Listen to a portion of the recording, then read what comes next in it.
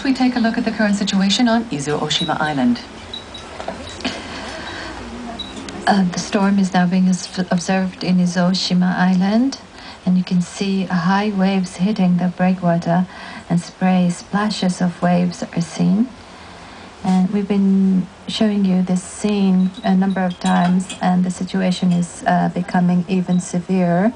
At around 9:30, there was a wind of about 130 kilometers per hour, and the rain has been continuing from the morning.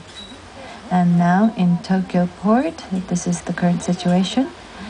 And now the water level has surpassed the alert level. In order to avoid the high flood tide, water gates were closed. And here, this is Koto Ward. This is the Tatsumi Water Gate, and it has 12 meters wide gate has been closed by remote control. And the Tokyo government says that it will be on alert 24 hours around the clock until the water level decreases. This is Shinjuku Station, southern exit. The rain is becoming stronger and weaker, but then it is eventually growing.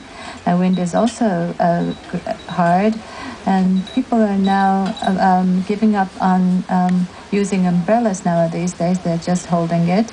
The Oda-Q line is operating its expressway, but has canceled many of the operations. JR also has canceled.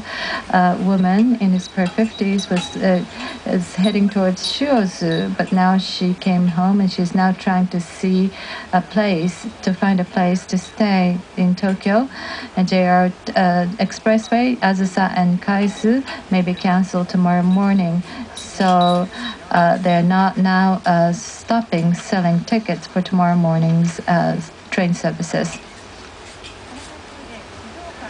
So far, 20 people have been reported injured in the typhoon in Shizuoka, Kanagawa, Tokyo, and Gunma.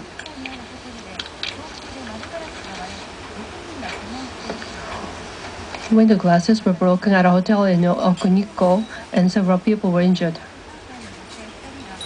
In Shimada, Shizuoka Prefecture, 2 women aged 80 and 93 fell and suffered broken bones. A 55-year-old man fell from a ladder and suffered a broken wrist.